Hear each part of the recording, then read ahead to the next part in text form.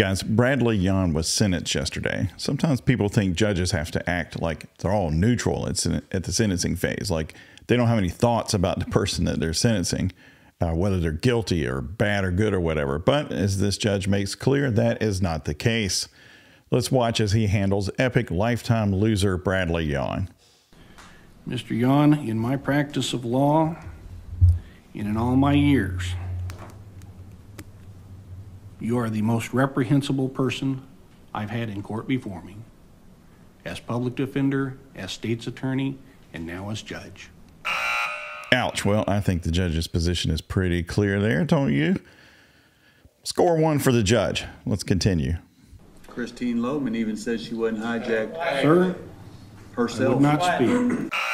Shh, Bradley, don't speak. This isn't some old woman's house that you've invaded, bro. This is over for you, okay? Nothing you say has ever mattered, and it certainly isn't going to start mattering now.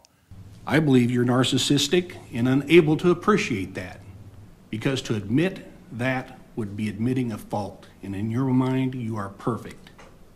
Well, sir, you're going to be perfect for 130 years in prison. Well said, Judge. Well said, 130 years. But I think by the end of the hearing, the judge had forgotten the charge, tacked on another 7 years for 137 years.